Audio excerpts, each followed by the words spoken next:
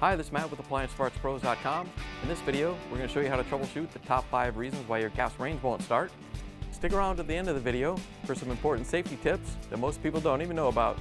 But before we begin, we're going to make sure the appliance is unplugged or the circuit breakers are off so there's no chance of electrocution. Also make sure you turn off the gas valve at the wall. The first thing we're going to check is the oven igniter. It lights the gas in the oven. The most common type of oven igniter is the glow bar type, with either a round or square body. It has a ceramic body with an element that glows hot to ignite the gas. They usually have a cage to protect the element, as it's very fragile and breaks easily. They're usually mounted on the bake or broil oven burners. If your gas range won't start, it could be that the oven igniter has failed. To get to the igniter, you'll have to open the oven door, remove the racks, the oven bottom, and the flame spreader.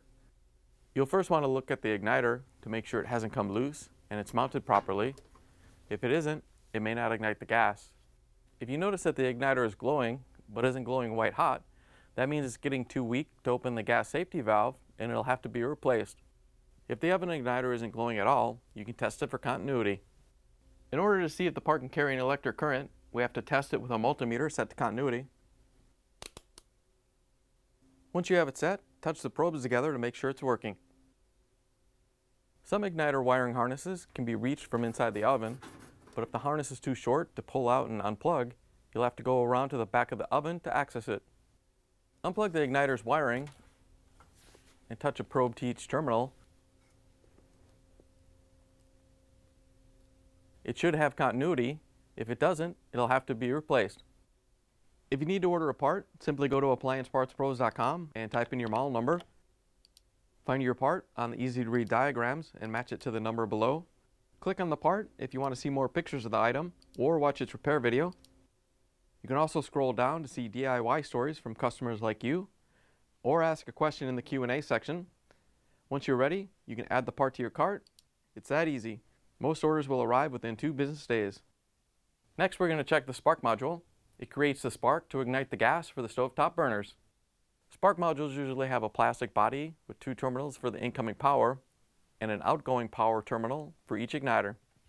Spark modules are usually located under the cooktop or in the back of the range, either in the console or behind the rear access panel. If your gas range stovetop burners won't start, the spark module may have failed. Once you have access to the module, remove the incoming power wires. You can usually spot the difference between them and the igniter wires. Then we can test them with a multimeter set to volts AC. Once you have the meter set, attach the test probes to the terminals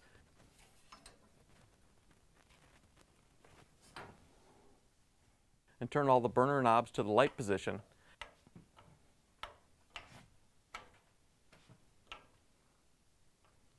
Then carefully plug the range back in, but leave the gas off. The meter should read approximately 120 volts. If you're getting voltage to the module, but none of the igniter sparked during normal operation, then the coil inside the spark module has failed and it'll have to be replaced. Now we can look at the top burner igniter. It ignites the gas on the cooktop. There have been many different designs of top burner igniters made over the years. They have a metal rod to carry the spark, ceramic insulators, a wire terminal, and a mounting bracket. The top burner igniters are mounted on or near the burner heads on the cooktop. If you hear the igniters clicking, but the stovetop burners on your gas range won't start, it could be that the top burner igniter has failed. The fact that the igniters are clicking usually means that the spark module and switches are okay. In most cases, the burner head and igniter just need to be cleaned.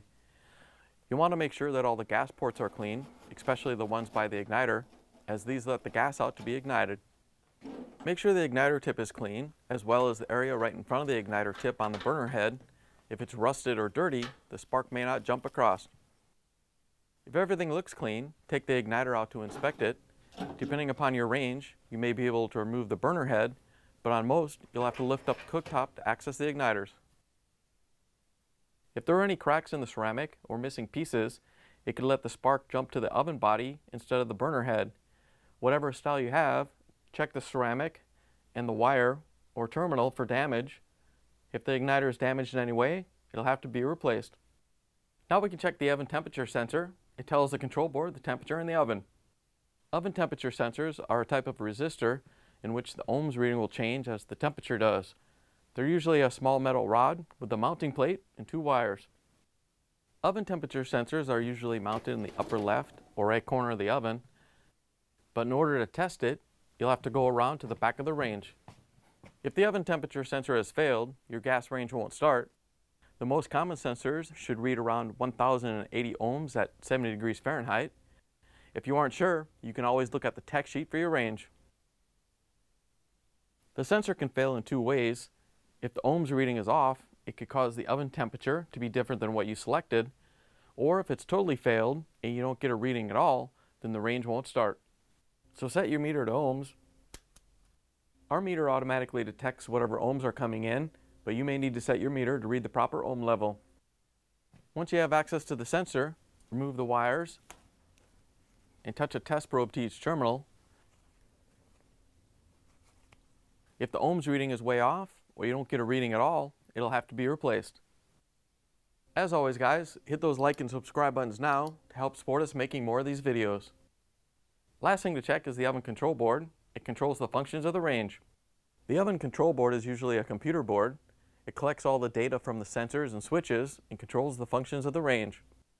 It's usually mounted in the middle of the control panel on the range. If the oven control board has failed, your gas range won't start. There are a lot of different control boards out there, so we can't show you how to test them all. You're going to have to grab your tech sheet and follow the diagnostics or error codes to see if it's gone bad. If it fails the test, it'll have to be replaced. Now here are those safety tips we mentioned earlier. A lot of people are still using aluminum foil to protect their ranges from spills and grease buildup. Although it may seem like a good idea, you may not be aware of the dangers it can pose. Firefighters respond to over 170,000 kitchen fires per year, and failing to keep the range clean is linked to more than 13,000 of those.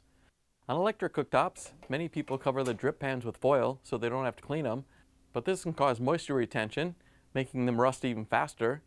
It can also block airflow, reflect heat back into the elements, damaging them, or if the foil touches the element, it could be a shock hazard or start a fire. On gas cooktops, wrapping the grates, burner heads, or drip pans in foil can cause heat retention, carbon monoxide poisoning, as well as starting a fire. In general, you'll want to avoid lining the oven with foil because it could block air passages, causing heat buildup that causes poor cooking and increases the dangers of a fire. If the foil gets too hot, it could melt, damaging the oven lining or starting a fire.